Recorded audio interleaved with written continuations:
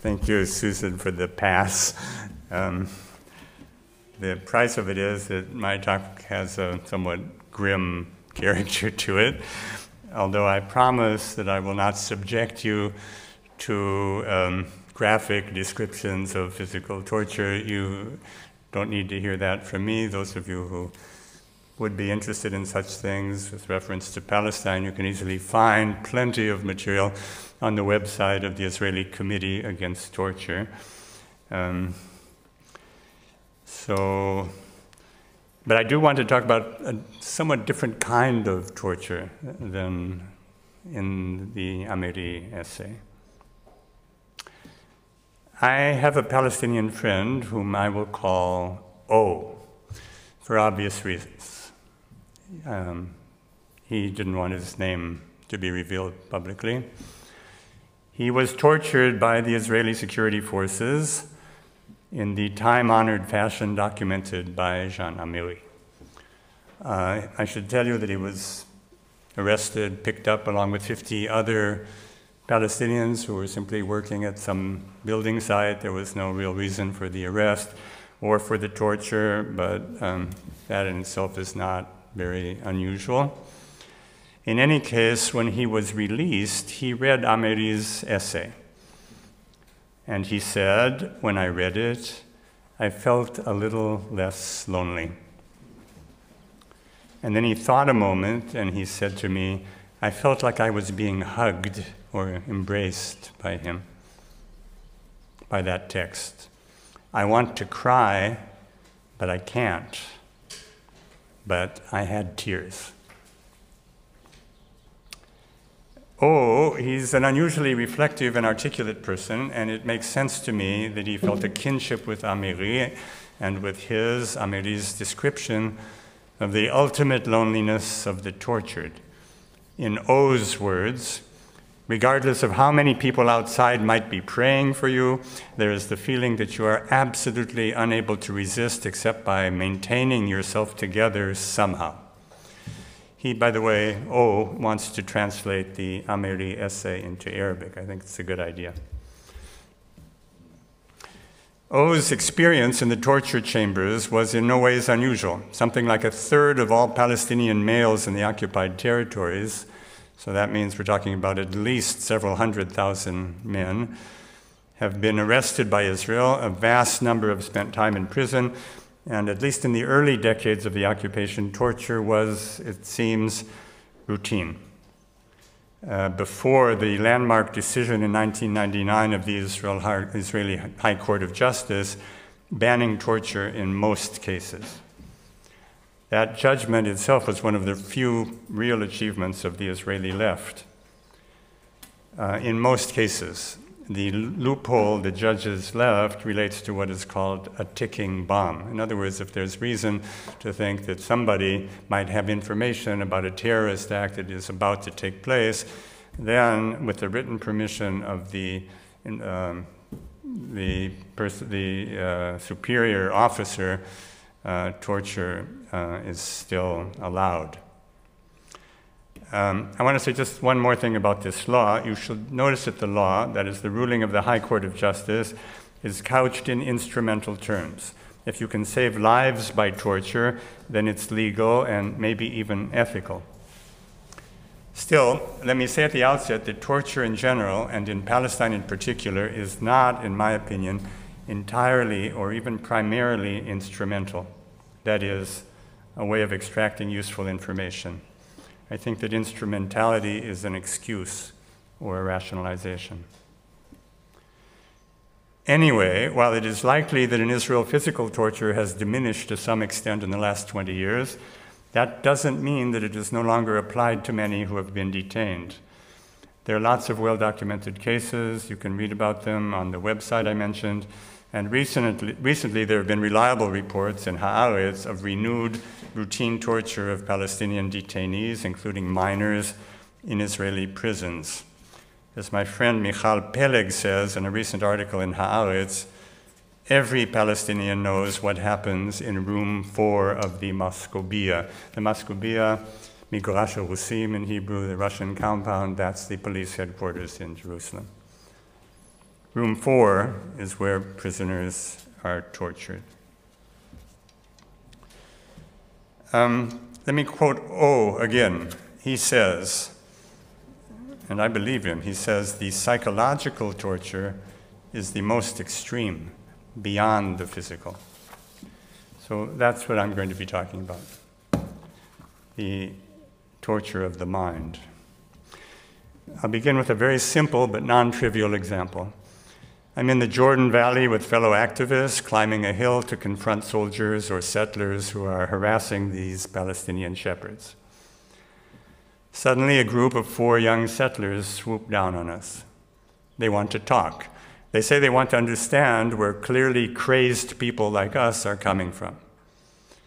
So we talk. Neither side spares the other. And toward the end of the conversation, which lasted maybe 20 minutes or so, one of the settlers, who was slightly older than the others, says to us, "You're right. What we are doing to these people is cruel. In fact, inhuman. But if you look in the Bible, you will see that it all follows logically and necessarily from God's promise to give the whole of this land to the Jews." End of quote. Actually, I thought the first part of this admission was a kind of achievement. Somewhere in this settler's mind or heart, he could feel the cruelty he was himself inflicting. But then the deeper truth came out. The truth is, he said, I'm quoting him again, the truth is that we don't want these people to be here, not on this hill, not anywhere in the Jordan Valley. In fact, really, we just want them not to be. I've heard a version of this statement from many Palestinians. For example, my friend, the poet, Azam, from the village of Susia in the South Hebron Hills, he said to me recently, "They won't let us build anything. Mamnu. It's forbidden. No electricity. They won't even let us drink water. They don't want us to breathe the air. They are constantly after us. The pressure never lets up." That's the end of that quote. It's a simple, factual statement. It's not unusual in itself. But sometimes, if one knows these people well, especially if you can speak to them in their own language, you can hear the whole progression, which goes something like this. A, they don't want us to be here.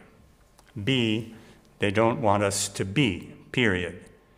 C, worst of all, they don't want me to be me. And here is O once more. He says, they, that means the interrogators and the torturers, they want to deprive you of your life, not your physical life, but your essence. You are not here, this is the police officer who was interrogating him, said to him, "You are not here because you did something. You are here because you exist." So I want to take a moment to consider these words. Here's the psychoanalyst Donald Winnicott. He says, "Worse than having your heart torn out of your chest by 1,000 rampaging horses is the attempt by another person to violate one's own hidden self." End of quote. So I've fortunately never been physically tortured, but like many of us, maybe all of us, I know something about that sort of psychic violation. And I think all Palestinians in the territories know about it. It's the meaning of what is perhaps the most common word in the Arabic language, zulm. Zulm means something like injustice or oppression, zulm, as in the phrase, "Aishin fi haya kulliyata zulm ibzulm." We are living a life of oppression within oppression. Of course, it's not only the occupation that produces such sentences, though it's a fertile ground for them.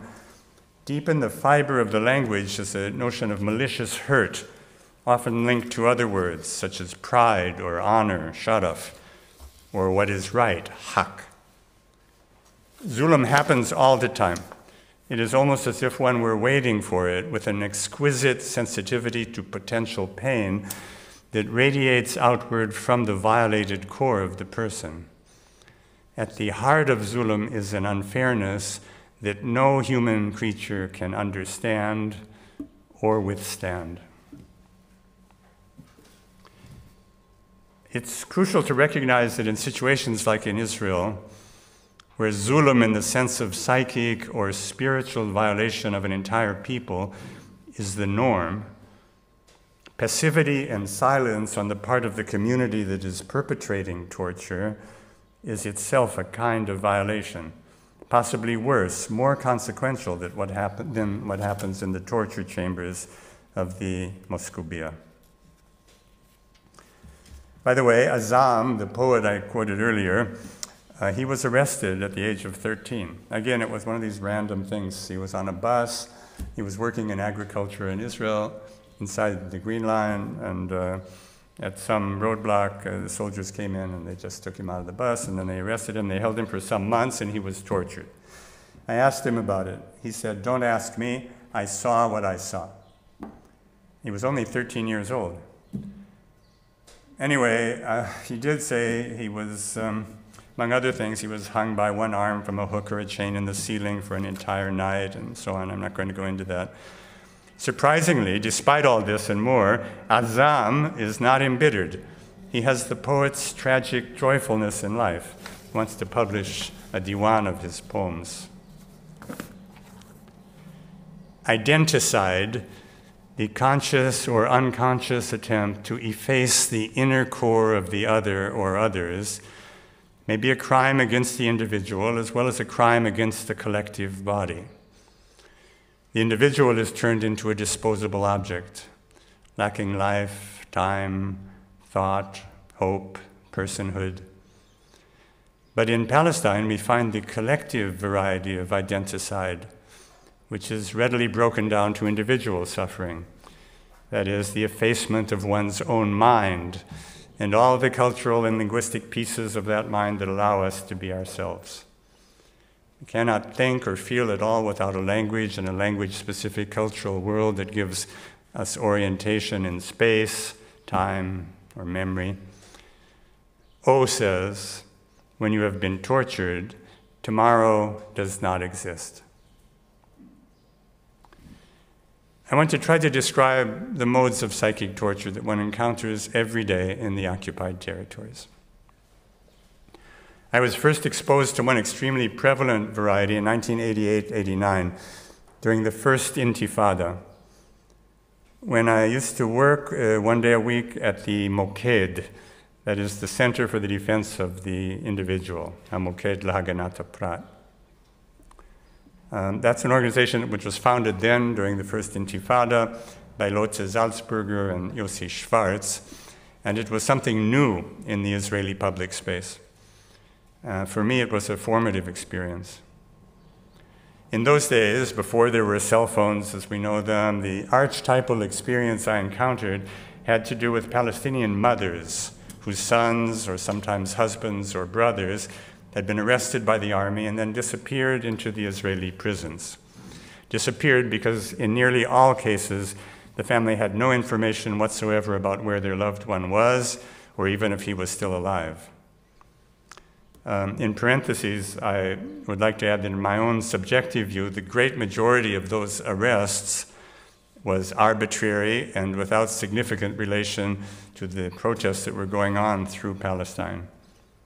Recently, a senior officer in the Israeli intelligence agencies admitted publicly, he said, "We have arrested thousands upon thousands, often without any reason, and almost always without any useful result." Anyway, the mother would sit in front of me. She was dressed in black. She was usually crying in extreme distress, and we would begin to call the prisons one after another until we finally, after some hours on the phone, would find the young man or boy. I don't recall a single case when we failed to find him, and that was at least some comfort. But the suffering I witnessed and felt in myself was immense. I don't know how to describe it. I think you feel it like a kind of craziness, a flooding of fear and anger and despair. Today, too, one can hear Palestinian mothers saying, "The worst thing for me is that I cannot protect my children." They know that arbitrary arrest, usually in the middle of the night when soldiers invade the home, is an ever-present possibility. to say nothing of the danger of arbitrary killings in the villages. Hundreds of Palestinian minors are held now, as I speak, in Israeli prisons, and the police statistics show that 30 to 50 new arrests of this kind take place every week. And many minors, like hundreds of adult Palestinian prisoners, are held in what is called administrative detention, ma'atzar minhali. That is, arrest without trial, supposedly preemptive in nature, without the arrested even knowing what he or she is charged with for what is, in effect, an unlimited period of time. Technically, if you're arrested like that, this administrative detention, you can be held at the discretion of the army commander who signs the order for 6 months. But the commander has the right to extend that order indefinitely. And the tortuous element lies in the prisoner's utter helplessness before the law or the caprice of the state, and above all, in his not knowing how long he will have to endure this suffering. I often wonder about the children, like Azam, who find themselves in this situation of extreme terror, sometimes for years. What are we to make of Jehan Abu Romi, the mother of an 18-year-old detainee? Her son was terrified after interrogators told him that his mother had died in a car crash and that he had to sign a confession if he wanted to attend her funeral. This according to a report by the Adala Justice Project. The car crash, of course, was a lie. And that kind of blackmail is, I believe, habitual. And here is O again. O said that they told him, "You will never see your mother or your brothers and sisters alive again." So that's one kind of psychic torture. I want to say another word about what happens to the minors, to the children, for whom any confidence in the continued existence of their world, their home, their own sense of being is destroyed. That erosion of minimal trust doesn't even require arrest and physical torture. Just a month ago in the Jordan Valley, there was a case where Israeli settlers attacked one of the women shepherds who was out in the grazing fields with her flocks and with her young son, whom I happen to know. The shepherdess was brutally beaten by the settlers and thrown to the ground. Her son, maybe 7 years old or so, was also wounded in his hand. But the truly terrible part for him, which he was able to express, was witnessing his mother humiliated and hurt by these violent settlers. He was crying uncontrollably when our activists reached them.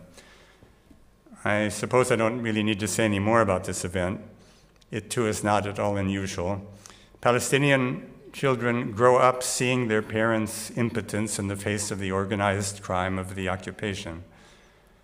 By the way, the army, which in theory should be charged with preventing that kind of settler attack, almost invariably teams up with and backs up the violent settlers.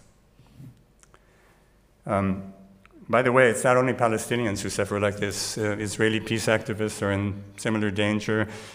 If I had time, I would be tempted to tell you something of the experience of a close friend of mine, Guy Butavia, who was arrested on a trumped-up charge and held for 3 weeks. And he left a document, an amazing document, documenting the psychological torture that was inflicted upon him. I'm not going to say more about it, but Palestinians, Israeli leftists, and peace activists, it's all part of the same picture. And I have still said nothing about the demolition of houses, the expulsions, the constant threats, the ongoing state terror, the murder of innocents in the villages, the nocturnal invasions of homes, the humiliation at the roadblocks, and many other features of the occupation system. I believe, echoing something that Améry said, I believe that psychic torture of the Palestinian civilian population is the core and indeed the raison d'etre of the occupation. We may need to distinguish between bearable and unbearable torture.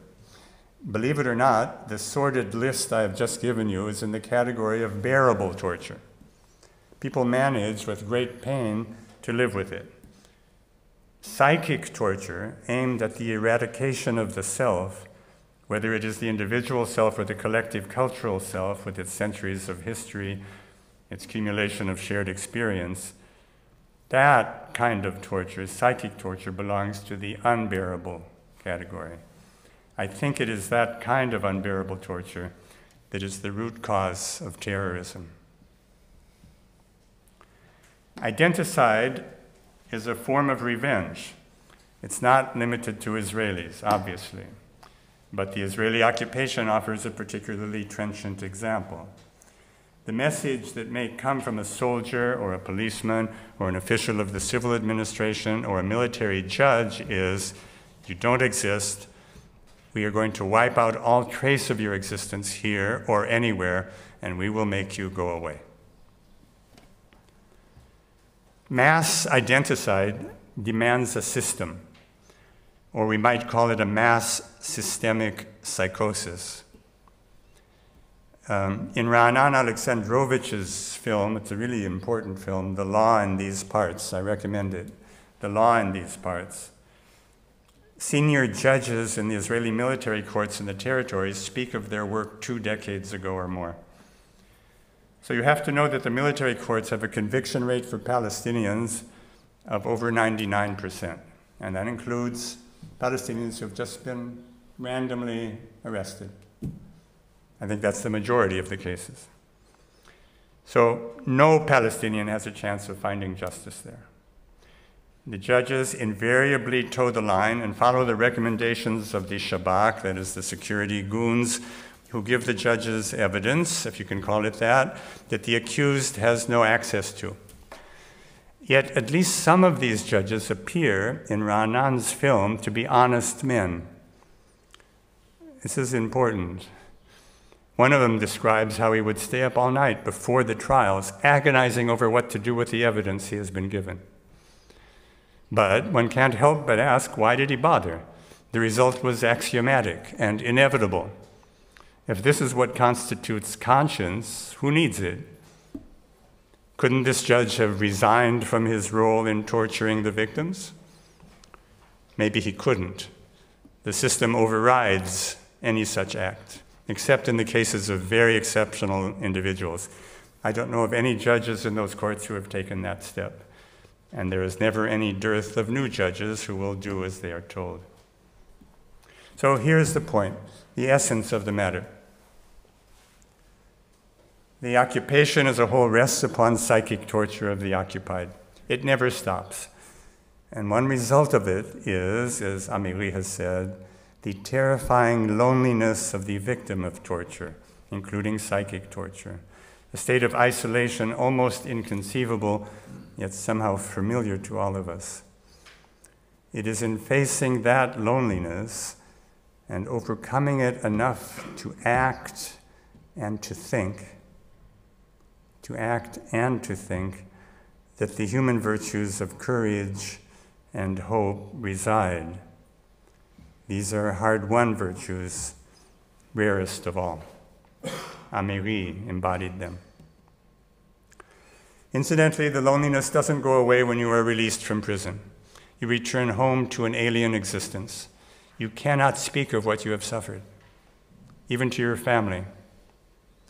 You go to work, you exhaust yourself so you don't have to think about it. You're always tired, but you do not express sadness except through dark humor. Still, at some point, what has been buried will manifest itself, and then they will come back to get you, to torture you some more. There's another man, he was a friend of my friend O, we'll call him R, who lived in one of the camps, the refugee camps, and he had an idea, a good idea. He wanted to start a library. So the soldiers came to him and they said, oh, came to him and said, oh, so you want them to read, do you? And then they killed him. We, the activists in the field, cannot do away with Palestinian loneliness. Perhaps we can slightly, tenuously ameliorate it, as Améry's essay did for O. not much more than that. In a strange form of osmosis, we often discover something of that unthinkable aloneness in ourselves.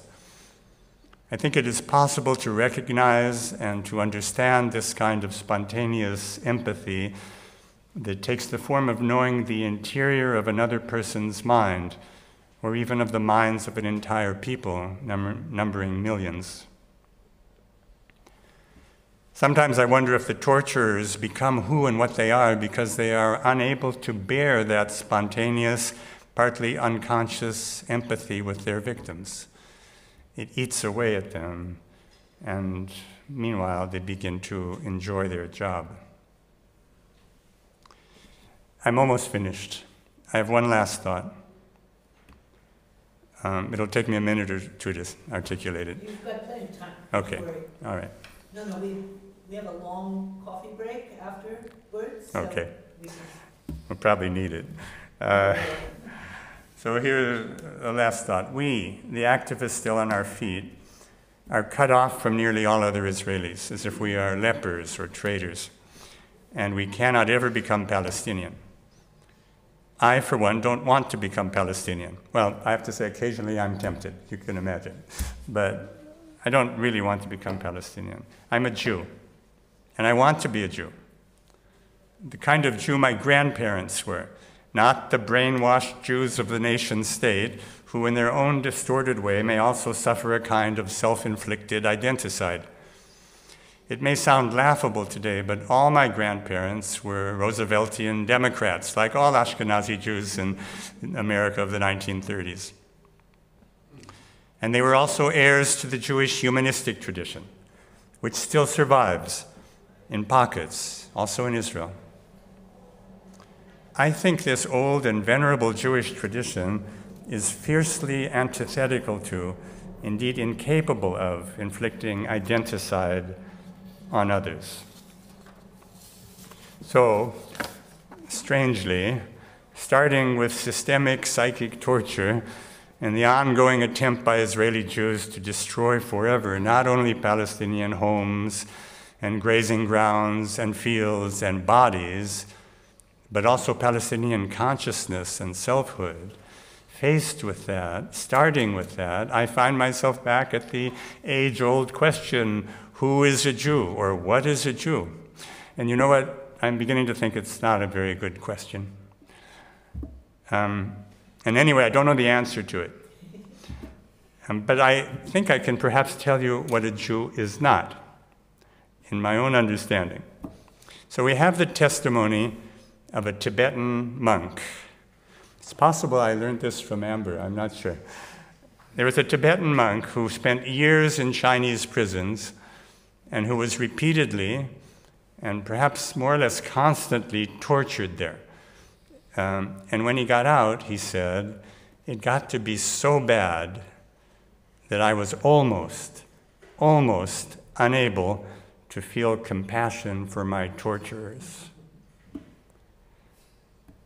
So I stand in awe at that sentence and at that feeling, but I don't think it fits the Jewish template.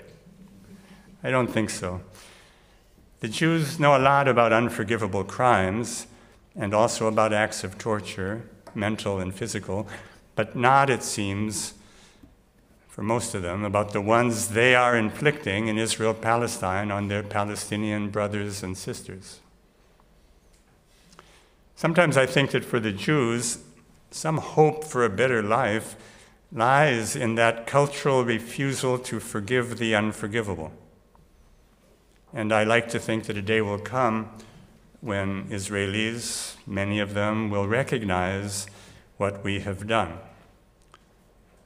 and maybe even seek forgiveness. That thought is the first faint glimmer of hope.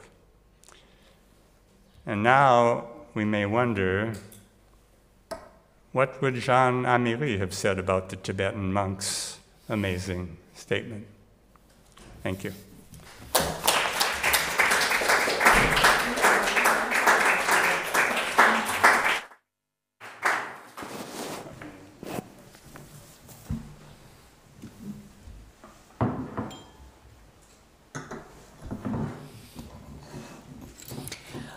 David, thank you for a talk that was both harrowing but also moving. And although I follow some of what you've been doing in the territories, there were things that I didn't know about either. I want to depart for a second from our usual procedure. Our usual procedure is not to give introductions to people because we don't want to take the time, and we have it all printed up for you. And when I said I gave David a pass because he's David, several people who know him in the room smiled and understand that what I meant by that. Since our very controversial conference, not quite 3 weeks ago, we have gotten some rather unpleasant coverage of various kinds, particularly on Twitter. And we got something from one of our opponents saying, look, these horrible anti-Israel people are using Jean Améry now to instrumentalizing Jean Améry. So if you're watching or listening, you know who you are. I do want to introduce David Shulman. Just for a moment, we also got criticized by some people at that conference. What is an activist doing at an academic conference? In fact, the particular activist in question had a PhD and had published a serious book. But I do want to say to anybody with doubts, the Einstein Forum never does standard academic conferences. We always mix scholars, writers, artists, politicians, and activists. That's what we do. With David Shulman, we basically have the prototype of the scholar activist. Although he's not known in Germany, he has received the most distinguished prizes in most of the rest of the world for his scholarly work on India, including the Israel Prize, which is the highest prize the State of Israel can give, which he hesitated about accepting, and then accepted it with a public video, saying he was accepting it because he could give the prize money to Ta'ayush, the Israeli Arab organization that he has been working with since the Second Intifada. So, yeah, that's for those of you who want to shoot little arrows at us after David's talk. But in fact, I think it was entirely in keeping with some other things that we've already discussed in this conference, particularly thinking about Moshe's discussion of the achievement and fragility of the concept of the human. And when you quoted your the settlers saying that they know that this is inhumane, what they're doing, I see an absolutely direct connection. And I wonder if you could talk about, we talked about the fact that the concept of the human is an Enlightenment achievement. There was just us and them before. There was just my tribe and the other tribes. And clearly, of course, what the settlers are going on is a biblical, pre-Enlightenment, tribal concept of these, what we've come to call human beings. I wonder if you see any place, given that they can already recognize that they're doing something humane, to bring them to a concept of the human. So first of all, I have to say something before I address the question directly. The settlers are a heterogeneous group, and I wouldn't generalize about all of them by any means. The ones that I tend to meet out in the field I don't know how many of them there are altogether, but perhaps there are no more than about, let us say, 30,000 or 40,000 of them. That is, these are extreme, violent settlers, most of them. Well, many of them, especially now in the last year or two, they're sort of troubled adolescents who have been somehow absorbed within the settler project very deliberately in a calculated way. They're confused and they tend to be very violent, and they're brainwashed also, you know.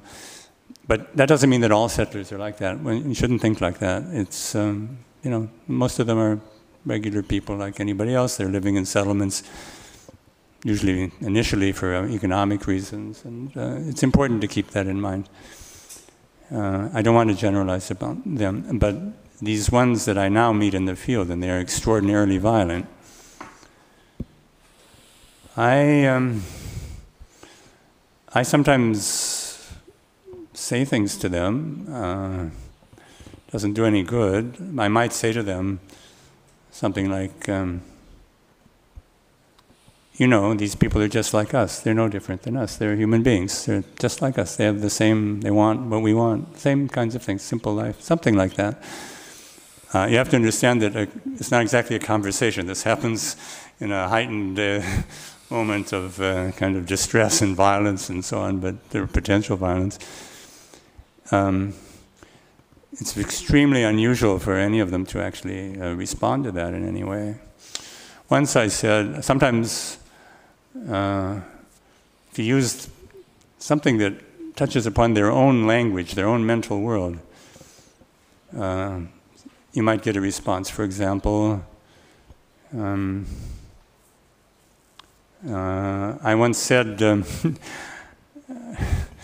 we were out in the field somewhere, this usual thing, Palestinian village, the fields are being taken over by these settlers, they're marauding settlers that are there in the Palestinian fields every day, they're driving them crazy, they're extremely violent. So, and they attacked a friend of mine physically, he was beaten up, and when I managed to extricate him, and these settlers are still there, I said to them, you know, haven't you ever heard that God said in the Bible, "Thou shalt not steal"? So, settler is taken aback for a moment. One of them, so he looks at me and he says, "What do you mean?" I said, "No, it's pretty simple, isn't it? It's pretty simple. Thou shalt not steal. Look what you guys are doing. And for that very reason, because you're transgressing this commandment," I said, not in exactly these words, but I said, "I don't think you're going to be in this place you're living in for very long." That's what I said. I was kind of optimistic view. So he said to me, correctly, he said, "You just pick the passages that happen to be convenient to your view." And he's right about that, actually. In a way, he's kind of right. You know, it's true. And I could give you other examples of that, but it's extremely rare to find among those, that self-selecting group, a real response. And I think that most of them feel that Palestinians do not count as people, as human beings. I think they think that they're a different category. And the reason I feel I can say that is that what usually comes out of them, out of their mouths, is this kind of stream of unbearably boring and repetitive curses. Once I said to one of them, you know, I said, "Okay, you can yell at me and curse me all that, but I don't know how you can stand to live with this stuff going on in your head all the time. It's terrible, absolutely horrible, you know." But they're not able to see that or feel it. Just something somebody like me from the outside might notice. I mean, some of them, I suppose, are capable of thinking that the main thing is just to get these people out of there, and that's the point. But there's a lot of them that take great delight in causing pain, physical pain. I have a follow-up question, but let me ask first, is there anyone here who has a question? This here? I hope I get it clear in a short amount of time. When Améry writes about that he tries, that's how I took it very graphically, that he tries to be Jewish without being it completely in his inner self, but that's the choice he sees for himself. In your work as an activist, both inside Israel and with Jewish communities outside Israel, where many, to my biggest surprise, are supportive of what is going on. At least, yeah, they are supportive, I'd say. For the readings I did during the last years, it sometimes came to me that there is like a shortcut in argument, as we don't want to identify as victims, we want the freedom of choice, and I mean it as ironically as it sounds, of not being the victims, but the prosecutors. So sometimes I have the very depressing feeling, and is this an argument you meet? And how to deal with it. I sometimes find this very depressing, but I have the feeling that a lot of the argument around the state of Israel and why we are even supposed to turn, not to look at what is happening. As you said on various occasions, even in Germany, the state tries us to keep from expressing what is going on in a way that is actually, from my point of view, not completely in line with even our constitution. Do you hear an argument like this, like finally we have the choice whether we want to be the victims or the prosecutors, and now we want to be the prosecutors for once? Can I, before David answers this, it is not true that most of the Jewish communities outside Israel, support the occupation. Okay, no, I'm just saying. But they exist. Yeah, but you don't hear about it inside Germany very often, okay? But as a matter of fact, the majority of Jewish communities outside of Israel, there's a whole variety of differences, but they do not. In New York, you go to a BDS meeting.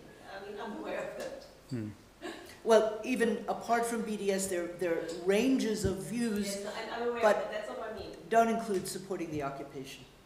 So, yeah, it's kind of hard to answer that question with any kind of authority. I'm just a grassroots peace activist. I really don't know. I imagine that there are many Israelis who may feel unconsciously something like what you articulated, namely, we're not going to be the victims anymore, let somebody else be the victims. They might feel like that. Some people might. I have no idea of how one would even measure that or what it would be to think of it like that. And I think that although politically speaking, the country has shifted very much to the right, I still think even now that more than half of the Israeli population is basically somewhere in the moderate centers, somewhere. I mean, that's a gross simplification, but something like that. There are reasons that the country chooses right-wing governments, and sometimes extreme right-wing governments, So, I mean, maybe some Israelis feel, they don't want to be victims anymore, and they have the opportunity now to inflict pain, and they prefer that to the other. And of course there's a lot of fear of the Palestinians, justified fear. It's a complicated situation, and actually I tend to think, I've said this in this very room once or twice before, I think that when one acts, when one adopts an activist mode, as in the Palestinian territories, one acts not out of what Susan has called moral certainty, but out of uncertainty, moral clarity, but out of... I believe in certainty. Right, okay, clarity. One tends to act out of a kind of sense of amorphous ambiguity in which you're trying to do the best you can under very difficult and complicated conditions. I think it's very important to act. One has to act because the suffering is immense, and we're responsible for that part of it. But I don't think I fully believe in moral clarity, actually. Dominic.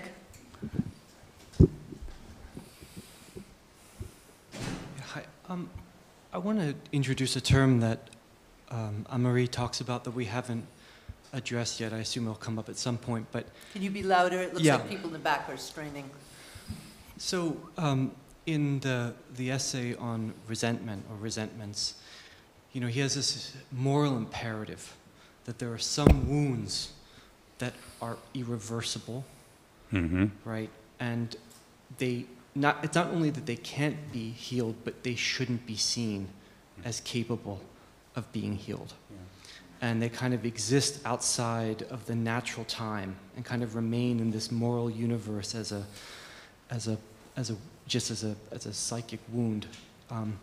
And I was wondering, I mean, this sets him apart from Primo Levi, obviously, although I'd just like to add that I think when it comes to forgiveness, it doesn't really make sense to speak of forgiveness unless you have someone approach you who wants to be forgiven. Yeah. I think the idea of just forgiving someone as an act without being asked for it doesn't really make sense to me.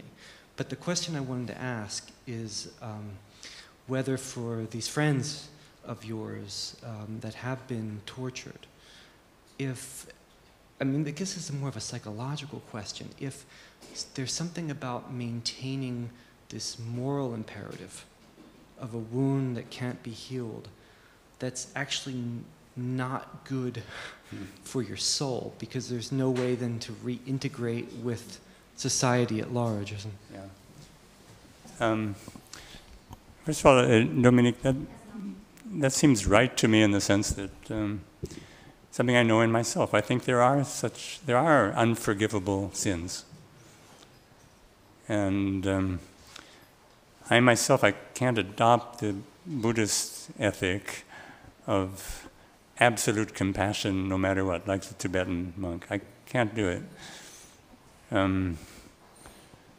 But that doesn't mean that one has to remain enslaved to the resentment that comes out of the pain that has been inflicted upon you and that is unforgivable. It doesn't mean that. This friend of mine, he carries the burden of the torture around with him. He told me, and it comes back in his dreams, night after night. But he's eminently capable of being with Israelis, and of thinking of what peace might look like. I've seen it. Let me put it in a very concrete way. There have been quite a few occasions on which I've seen, there are dialogue groups and things like that. Israelis and Palestinians might meet. There are organizations that are based on creating some kind of possible communication. The Combatants for Peace is one of them, so they routinely run these groups where Israelis who served in the army and Palestinians who served in one or the other of the Palestinian militant groups meet and discuss things. And, I've seen cases where initially the meetings are very difficult. Often, almost always, it's the case that these Israelis, former soldiers, never actually saw a Palestinian civilian as a civilian. They saw only an enemy to be, in the sights of their gun or something like that. And suddenly they're faced with actually living people. And similarly for the Palestinians, same thing. They saw Israelis only as armed soldiers who were about to kill or wound. And it can go on like that for a long time. Even for days, actually, in which the two sides don't know what to say to one another at all. But little by little, the nature of the pain and the hurt becomes present in the space and is articulated one way or the other. And sooner or later, there will almost always be a moment where somebody on one of the sides suddenly says, I get it, I understand it. I understand that we have hurt you terribly, and I'm sorry. And then things change. It's amazing how things can change. You don't have to forgive the unforgivable, and that's not part of the plan, and I think it's mostly impossible for Palestinians and Israelis. I don't think it's really possible. But to be able to say, I'm sorry, that's an amazing human achievement, and I've seen it happen. Once there was this time, I was very moved by it. We were in Susia, this little village, and there was a whole busload of these combatants for peace who were down there in the Palestinian village for the first time in Palestine. Most of them had never actually been in the occupied territories unless they were there in the army as soldiers, you know. So now here, there's this big busload of these combatants for peace. They're the first time in this Palestinian village, you know, and there were Palestinians also part of the same organization. They were on the bus, you know. And there were the beginnings of these conversations. So, you know, I was there with my group before these people arrived. So I see them arrive. I go up there and I overhear a conversation which was very moving to me. There was a young Palestinian man and a young Palestinian woman. And they were in some kind of conversation. They obviously liked one another, you know. So the Palestinian man said to the woman, he said, can I invite you to come to my house? So for the Israeli girl, you know, this was like, this was way beyond what she would have thought possible at all, you know. She said, no, I don't think I can do that. You know, to go into a Palestinian city or village and to be a guest at a Palestinian house, this is something totally beyond her range and all that. She said, I don't think I can do that. And about a minute later, she said, you know what? I'll come. And I thought, you know, that's good, you know, and if those kinds of things can happen, that's what gives me hope sometimes. It's the mere fact that such moments of change, internal change, can happen. Even though nobody's going to forget the pain. Yeah. Stephen, and then Peter. Kind of going back to the question of progress, can you be an activist without believing that progress is possible? Without believing that progress is possible. In other words, is activism, this is really addressing Susan's question, can you have a bleak, completely bleak picture of what's probable and still be an activist? It's pretty bleak. If you're asking about my picture, it's pretty bleak. I don't know. You are an activist without really belief that... Yeah. I have this thing about despair. I wrote an essay about it. It's in one of my books. I think there's good despair and bad despair. There's good despair. If you're, you know, there's a way in which if you, who is it who says, Sindral, the French poet Sindral says, in order to know despair, you have to love life. You have to really love life. And I think there is such a thing as good despair. I used to say, sometimes the activists will say it too, if we weren't feeling despair or even beyond despair, we wouldn't be here. We wouldn't be here. We're there because of that despair. You know. So the answer is, I think of course you can. In fact, you have to do it. And I embrace Susan's distinction between optimism and hope. I think they're two very, very different things. Yeah, hope is a spiritual act. And sometimes the worse things get, the more hope you feel. That's an empirical fact. So, you know, that doesn't mean that there are no moments where I might feel, gosh, can't go on doing this. And also it's getting more and more dangerous. And I have those thoughts as well, you know. You know, we've known each other long enough so that I might allow myself to disagree a little bit with your answer. Because you've both written and talked about this question often enough.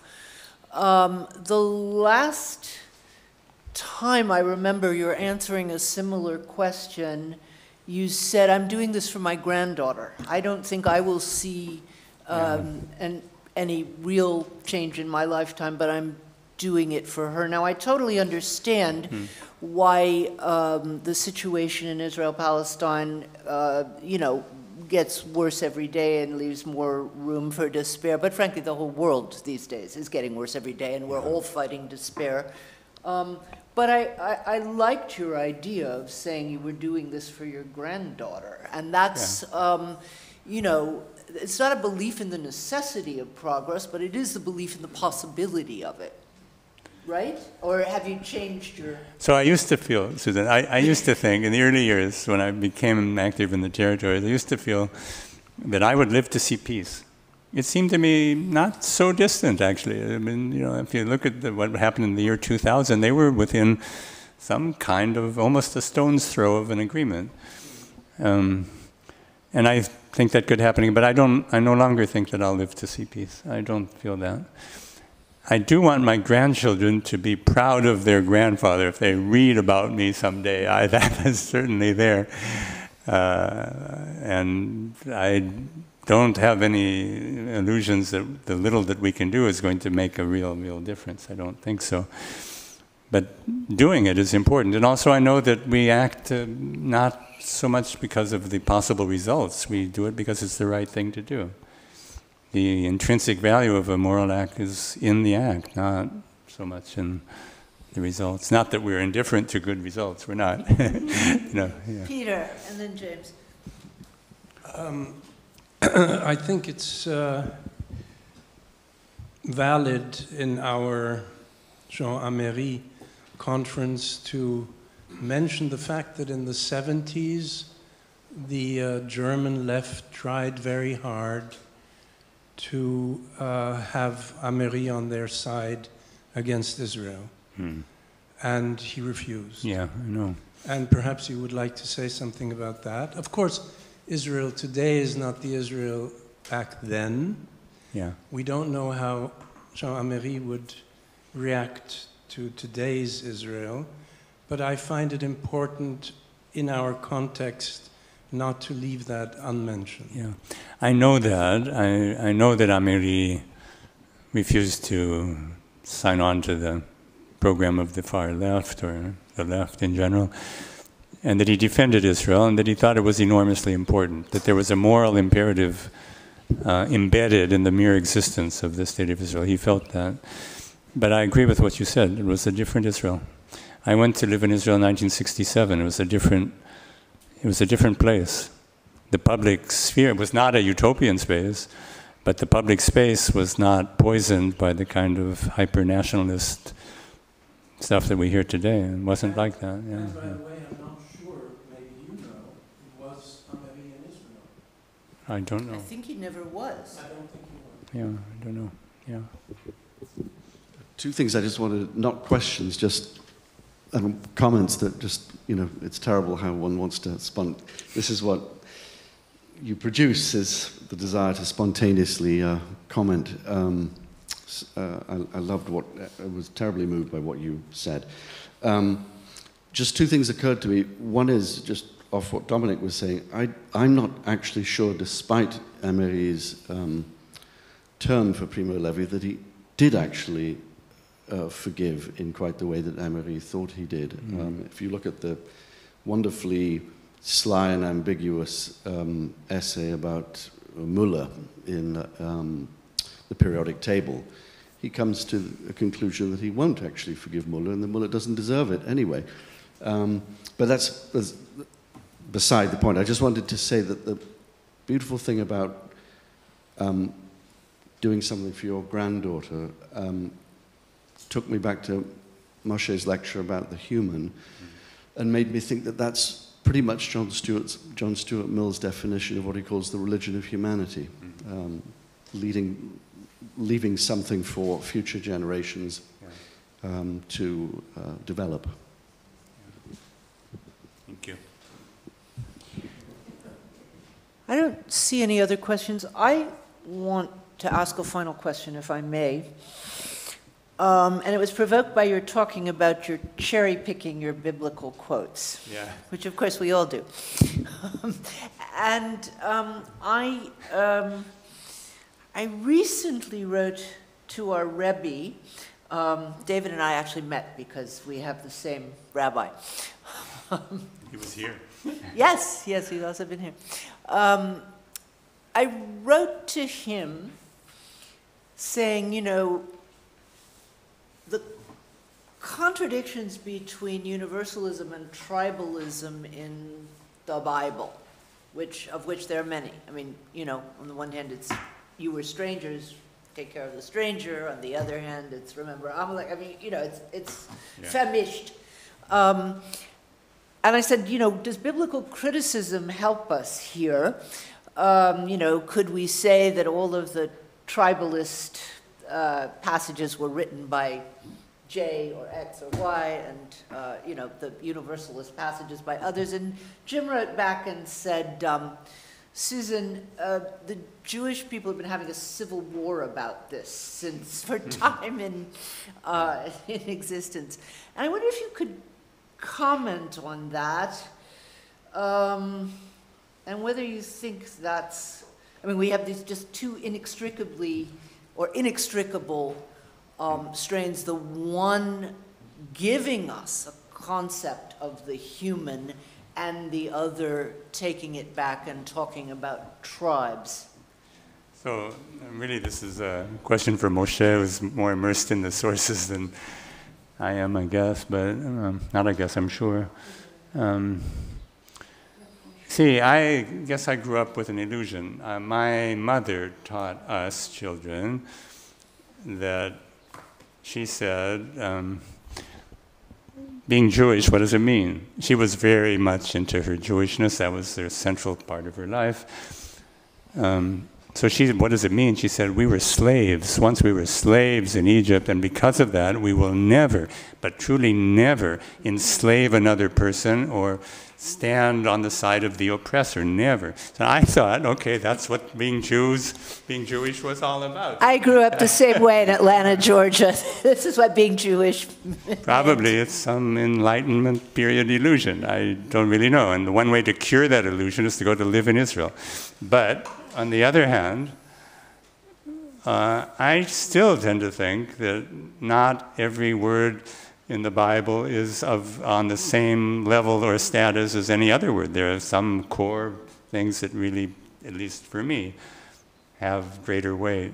And so on that level, it's easy for me to like cherry pick, as you said, and I pick the ones that I like. It's a problem because the proof texts that our opponents have to use are also there in the text. Right, There's that's right. No question They are. about that.